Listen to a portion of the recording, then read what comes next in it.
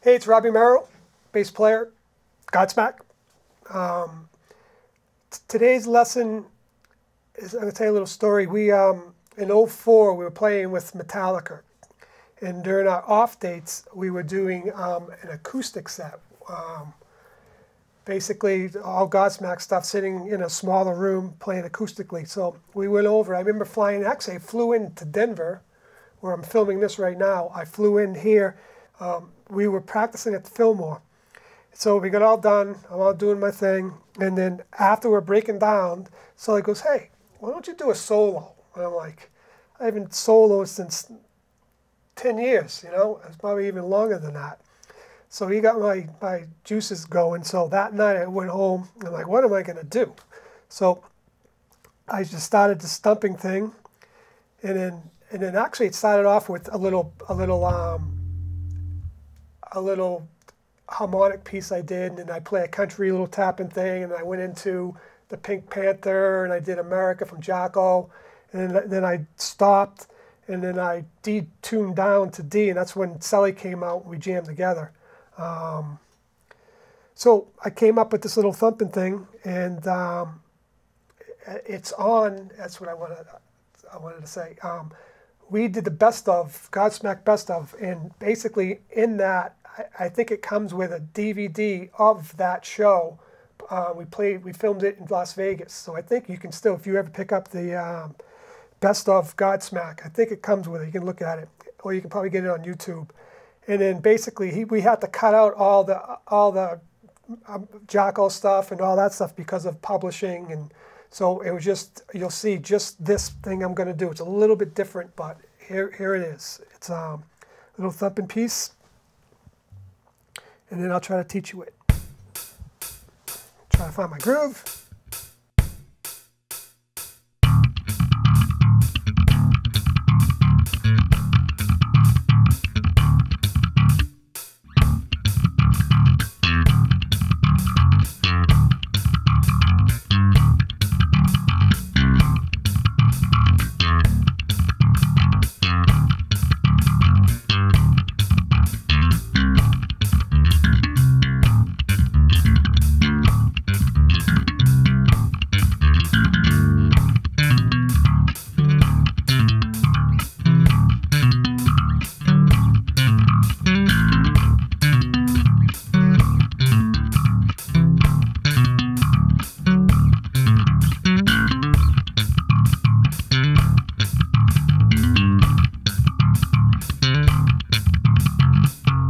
That's a thumping piece that I came up with, and basically on a tape I'd start off teasing the crowd. I'd just be doing this.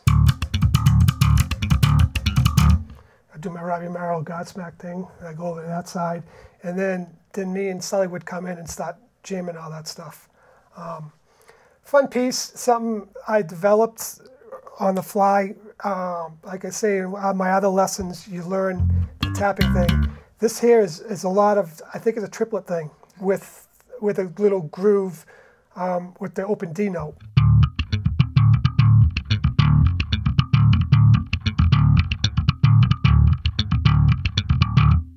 And then what I would do is add different notes, little different groove.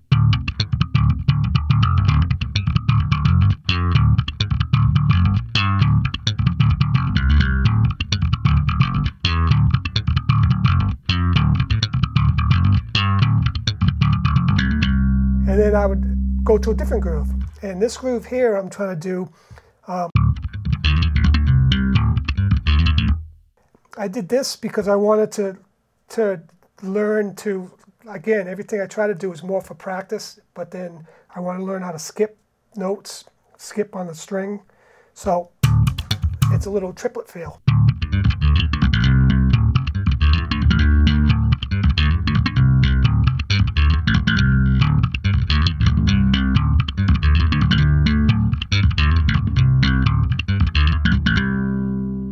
So I'm going to try to play it slow. So again, the beginning is this slow.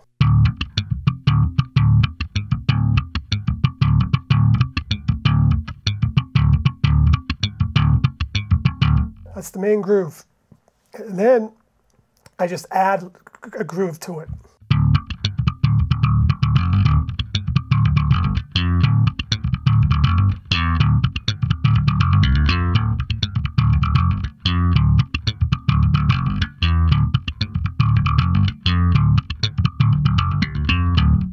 So I try to do different small grooves, like in fours or whatever, and then I move on to another groove.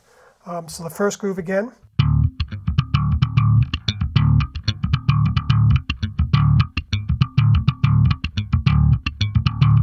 Second groove.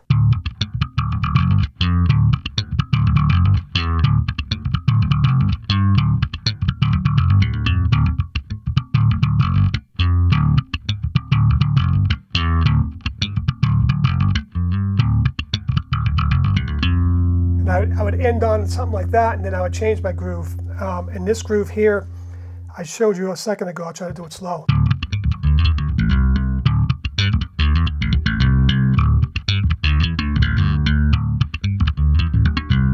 It's really hard to teach because it's percussive stuff going on. There's a lot of open stuff.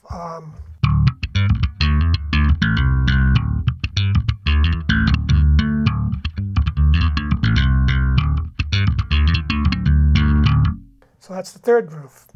And then I changed another groove with the same kind of feel with the low D. I play chords. This would be a B minor, A minor, and then I play, hold on. Yeah, so I play a B minor to D major, A minor to a C major with the groove. So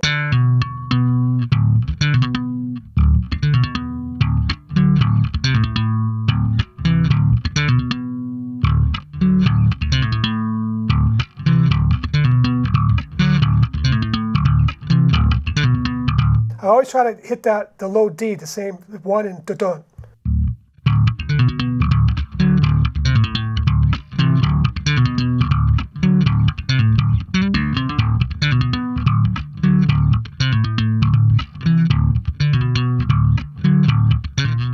So that's that. Hack like I'm the best hack in the world. So that groove there, and then after I was done that groove, then I'd go back to the intro and then end it.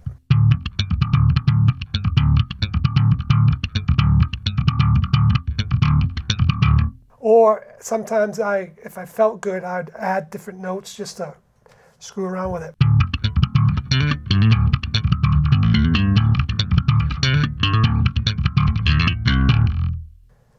So there's 5, 6 grooves in there